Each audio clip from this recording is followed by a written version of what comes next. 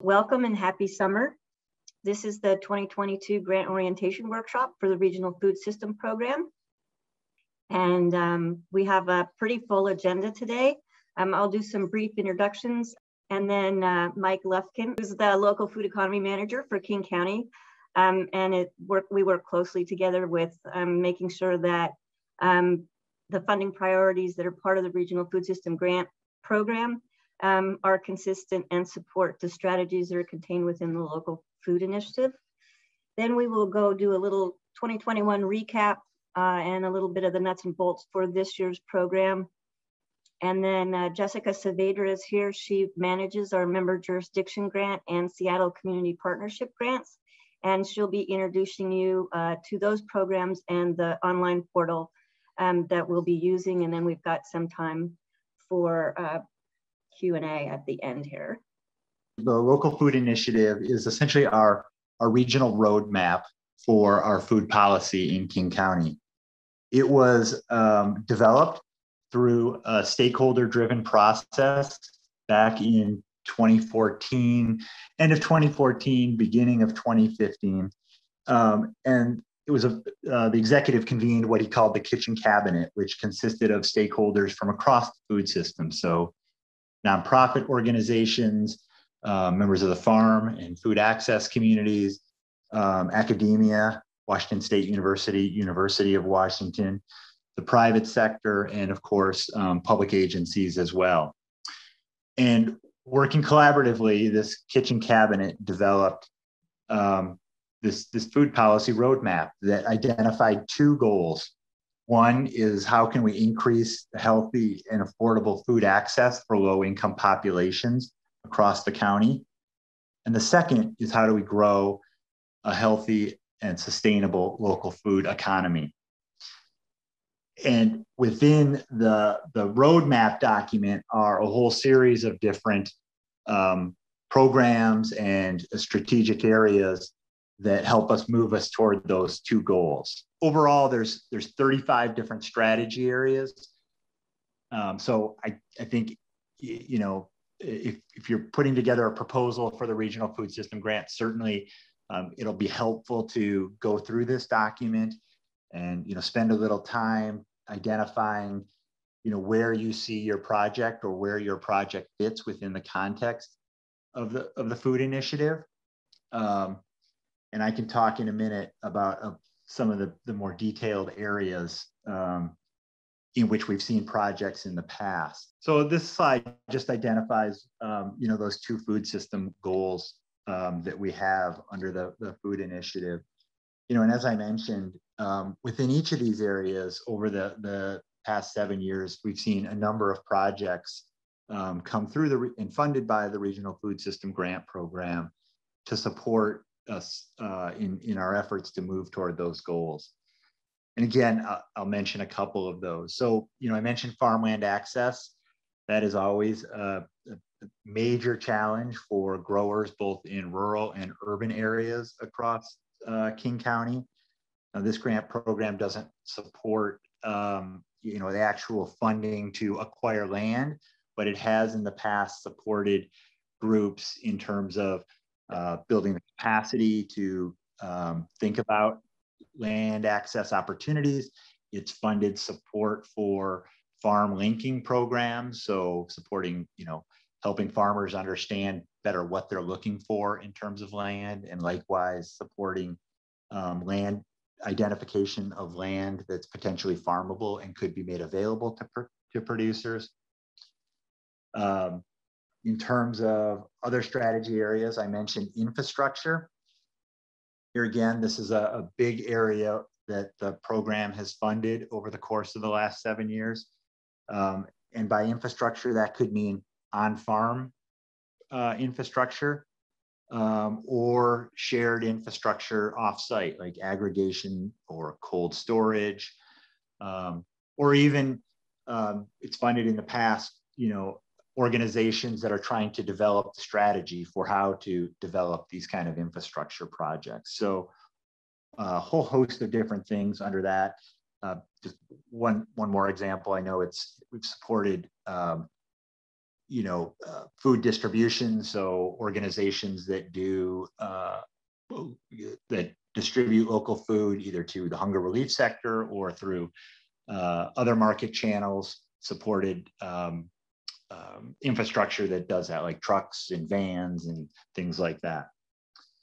The third area that I'll mention is the business support and technical assistance. This is a major strategy identified in the food initiative to support farm and food businesses. And here again, the food system grant program has supported projects, a number of projects that support farmer business training and technical assistance across an array of different production and marketing support efforts. Another area, production.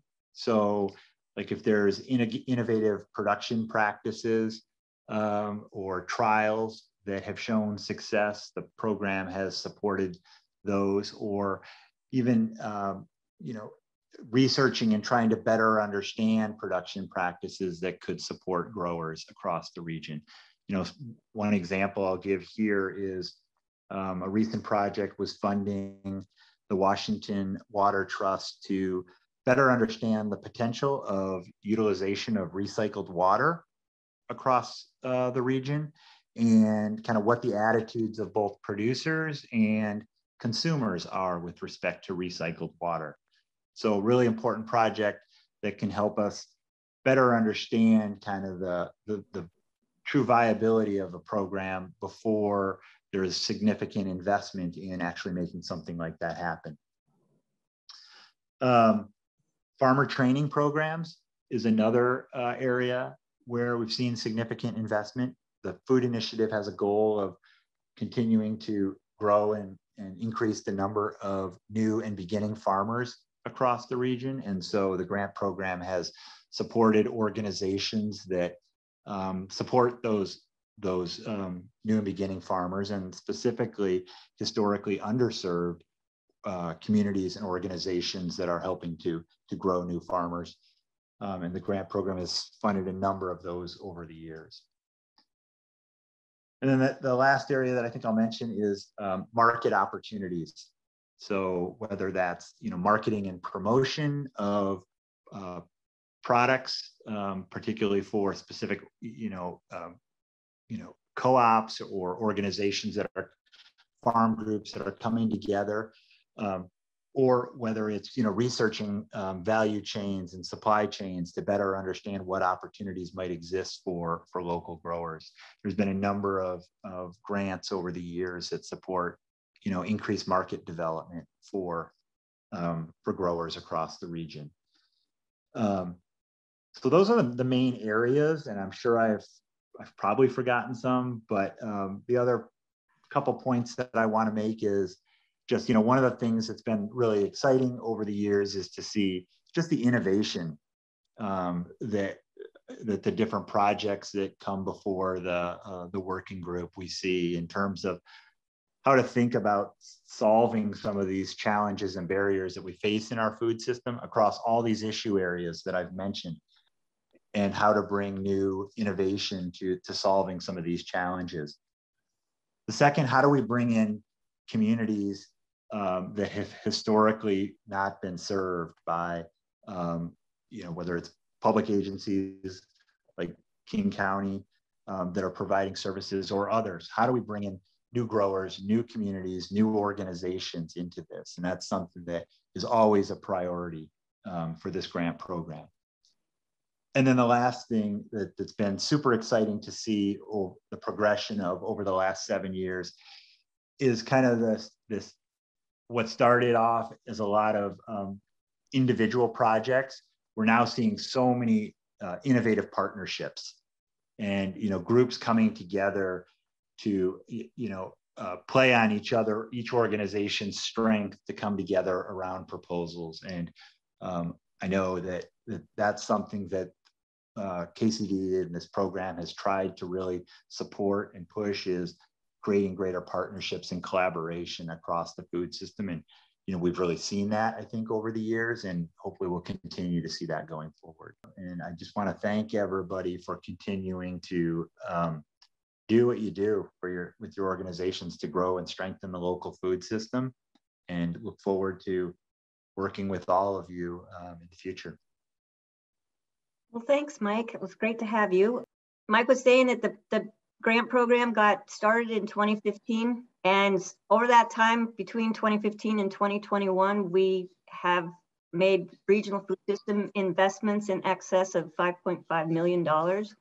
And that direct grant funding has leveraged an additional $3 million in cash match and in-kind support. We've done 86 competitive grants over the period and 14 strategic initiative grants. The difference is that the competitive grants are, you come to us with your great ideas and we go through a technical review and a working group review, and then recommendations go to the grant subcommittee and then the board of supervisors, and they basically work to approve, or if they have questions, that kind of slate of candidates that rated highly in the competitive process. The strategic initiatives are intended to be longer term, more substantial investments in, like the Working Farmland Partnership and the Farm Business Support and Technical Assistance, and some of the other strategic grants that we've given out. These are just some great pictures of some of the projects that we've funded recently. New tractors, high tunnels, community gardens, Seattle Good Business Network, community-based efforts to educate consumers about what grows locally. And then certainly during COVID, and we've had a lot of folks that have kind of changed up their working models of how they get food to local communities in need. And so there's been a lot more kitchen work that's been going on, which is really nice to see.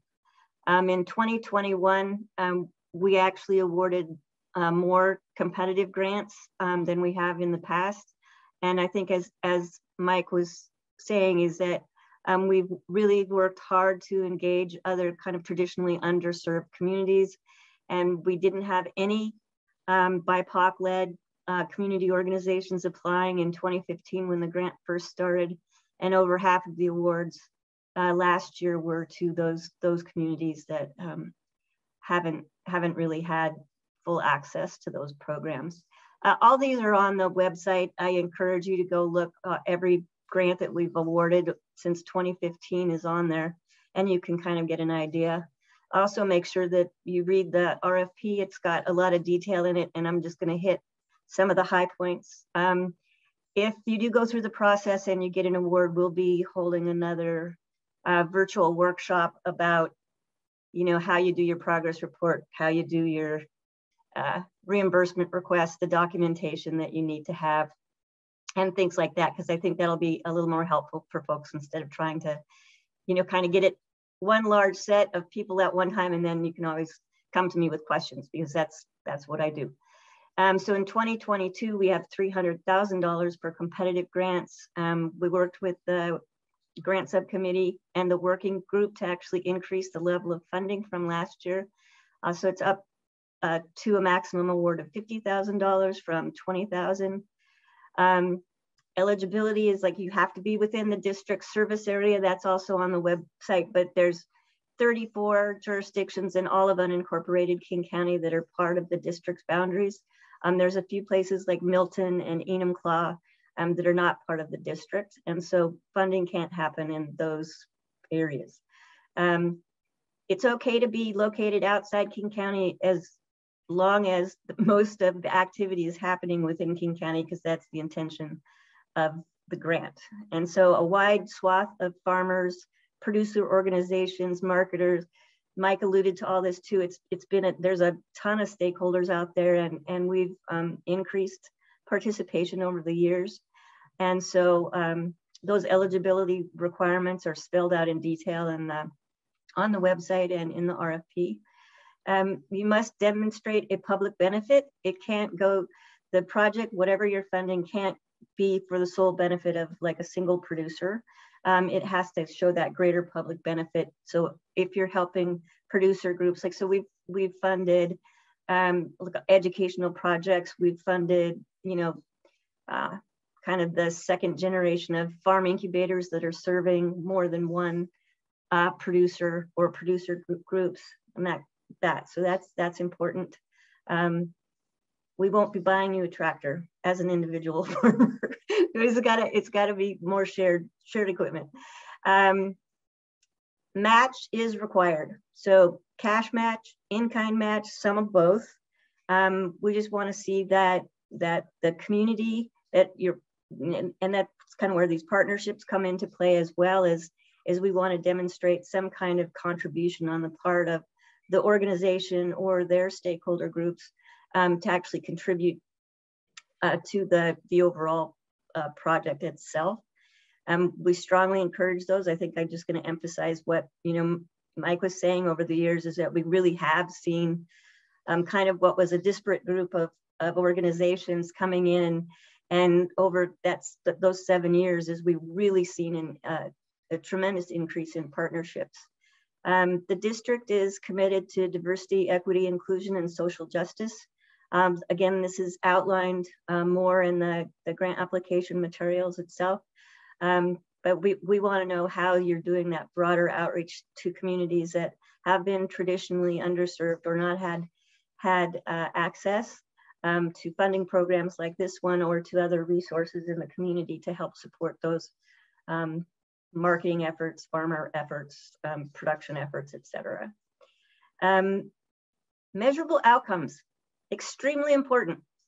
So we want to know kind of more than just the outputs, like if you're going to do a workshop and it's going to have 30 participants or whatever.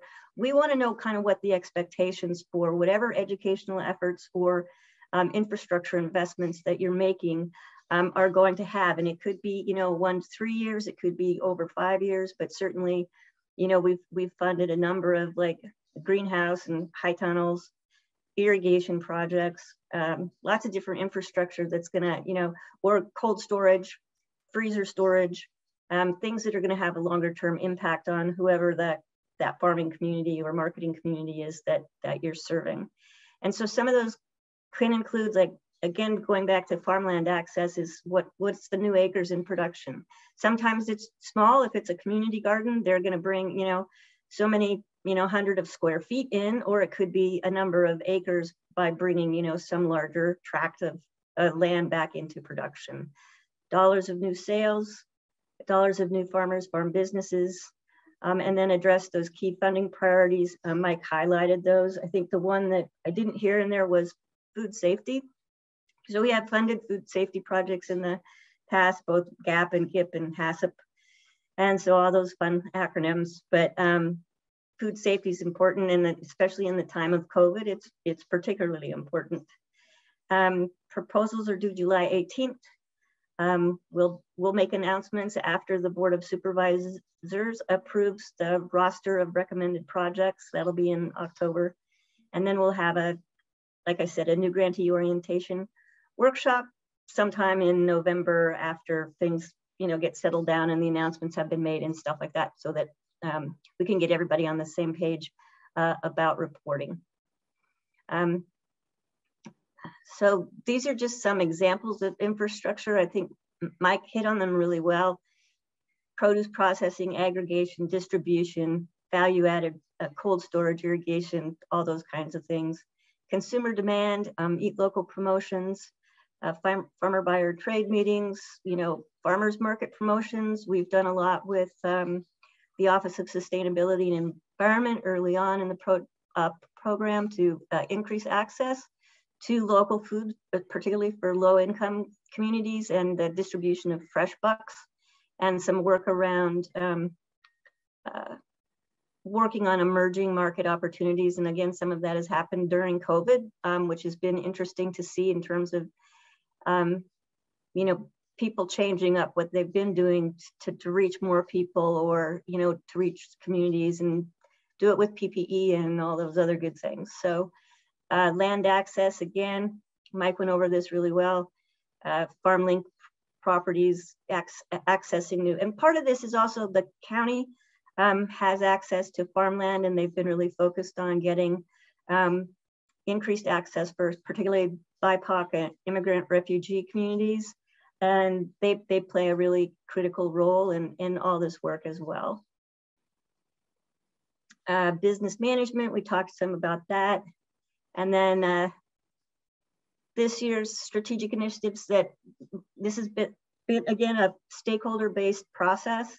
And the Working Farmland Access is actually in its second year of funding. The Farm Business Support and Technical Assistance is in its second year of funding. An Immigrant Refugee Farmer Outreach Coordinator, that's a position in King County to basically help with that, getting those communities access to the county's farmland in particular, but to other available working agricultural lands as well. Value-based supply chain coordination. There's been, several projects in the past looking at that and how we really get our arms around that and what does that look like. And then a dairy initiative to support our remaining dairies in King County, that hopefully we'll be working on all those things this year. Hi, everybody. I'm Jessica Saavedra. I manage the Member Jurisdiction Grant Program at KCD, and I'm going to show you how to apply for a Regional Food System grant in our online grant portal. And I'm just going to kind of walk you through the process of how to get there and what you should be seeing when you're in the portal. There it is. When it works.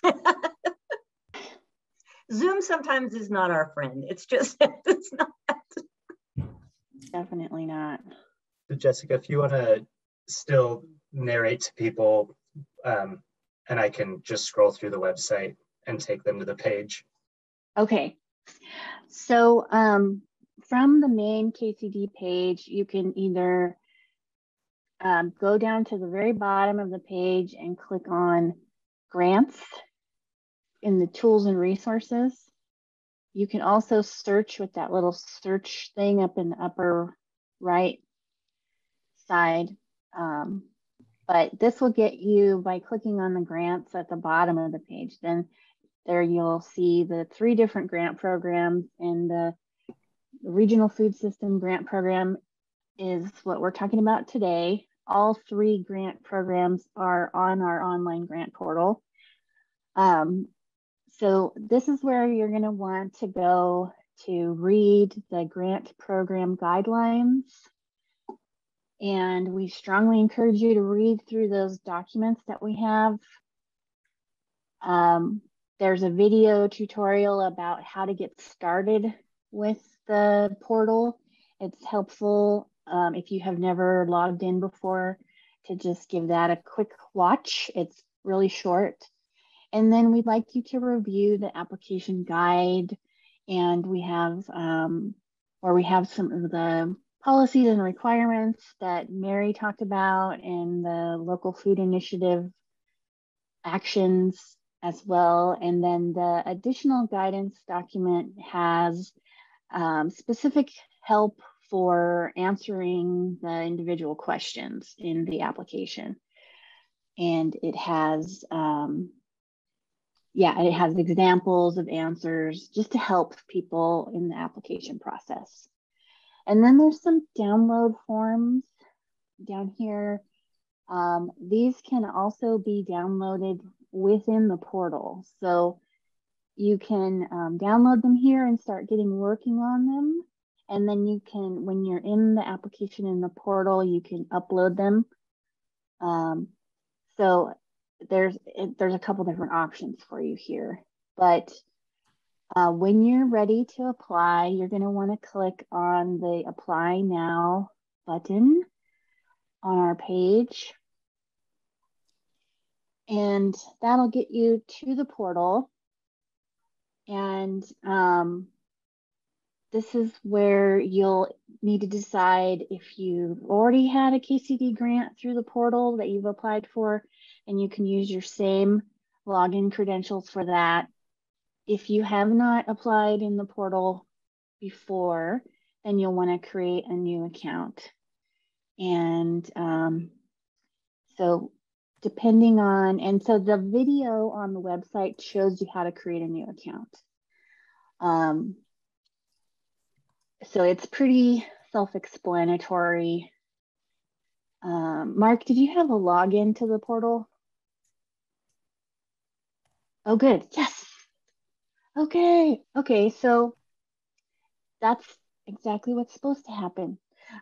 So instead of, so it basically, when you click on that link from our webpage, it'll take you directly to the portal and the application for the regional food system. So that's where we want you to go if that's the program that you're planning on applying to. So this is what you'll see when you log in, and it'll jump you right into the application and you can start filling it out.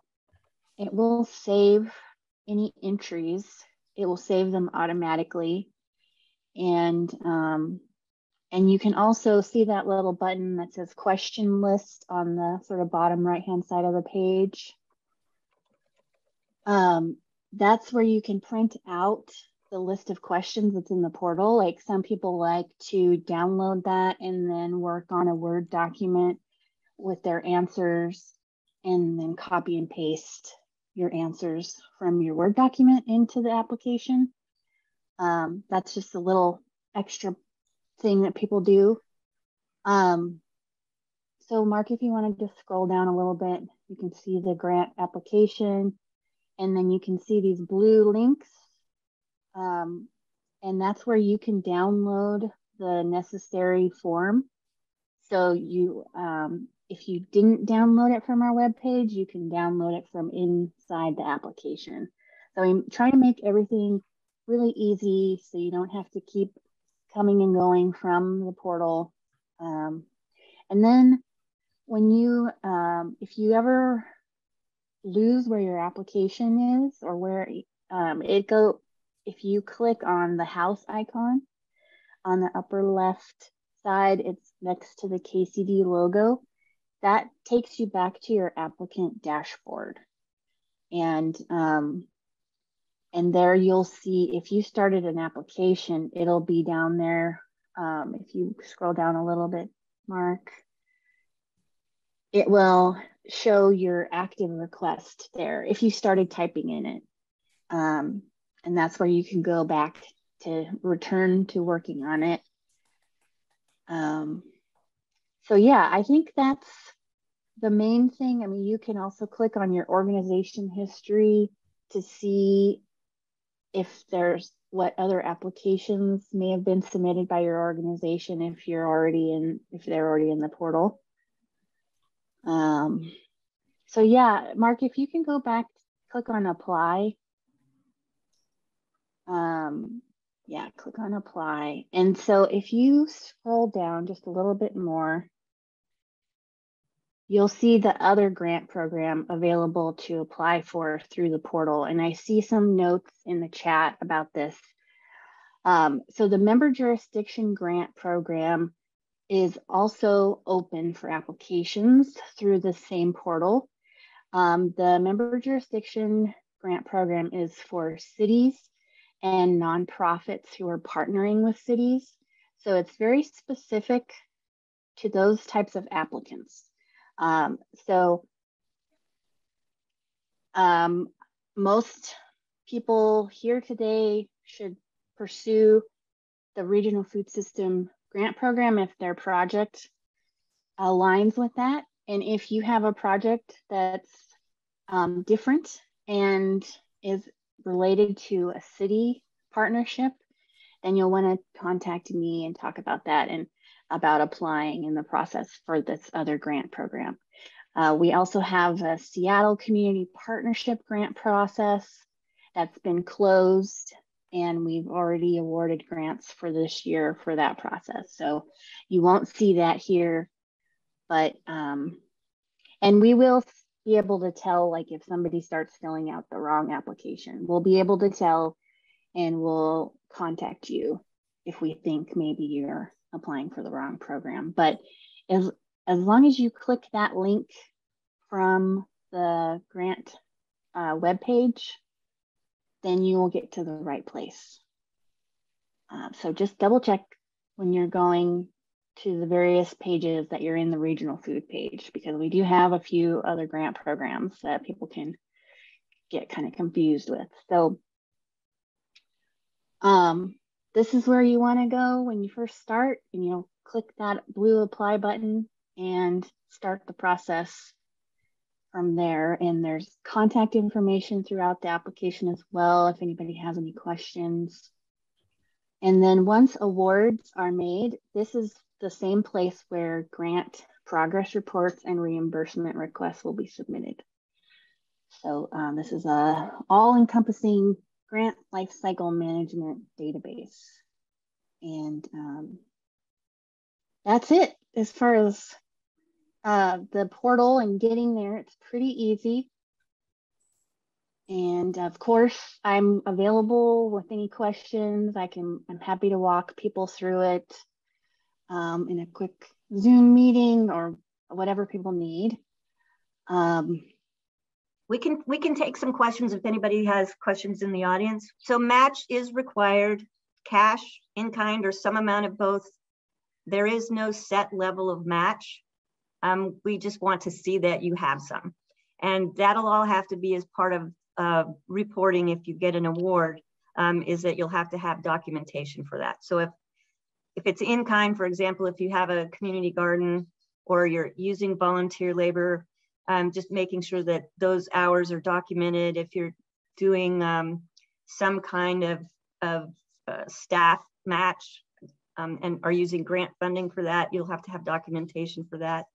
I will say right now that one of the important things about the budget, and Jessica will get to here in a minute, is that for the grant funded portion of your project, overhead or administrative costs cannot exceed 25% of that staffing budget that you're saying that you're going to use KCD funding for. So it's the less of two things. It's either 25%, or if you're going to itemize, you know, if you've got a shared IT position or, you know, a Zoom account or something like that, is that you'll just have to itemize it basically.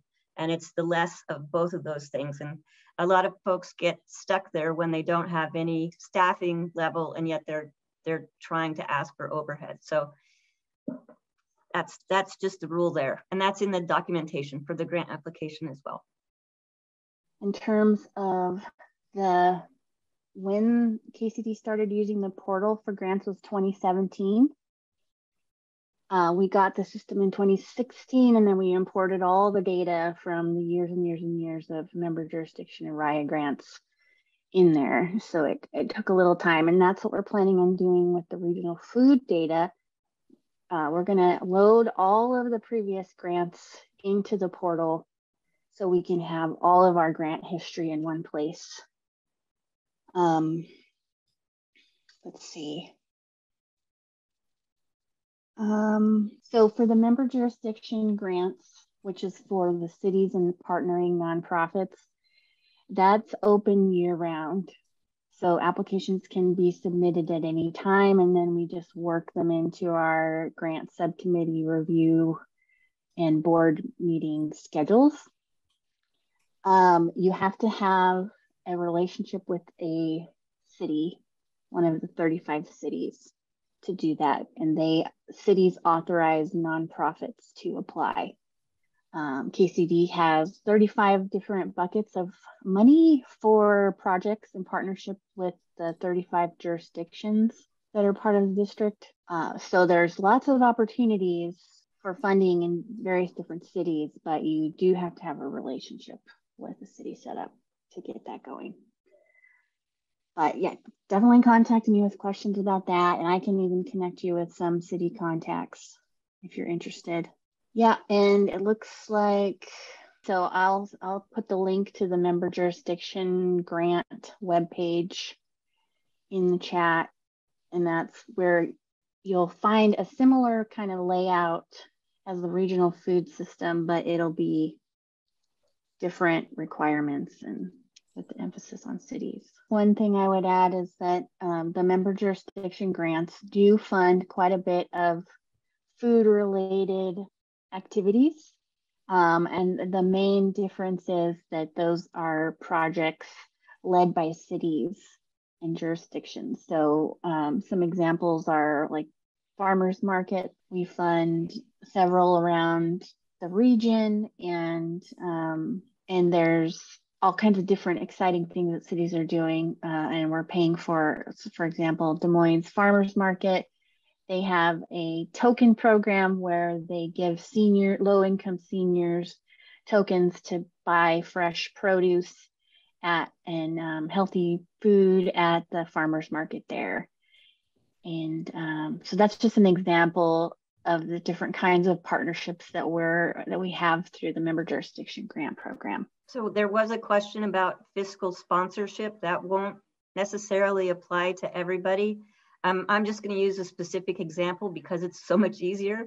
So Sustainable Seattle has a number of small community-based projects that they are a fiscal sponsor for, so that the organization that is reporting to Sustainable Seattle probably doesn't have their 501c3 with the Secretary of State.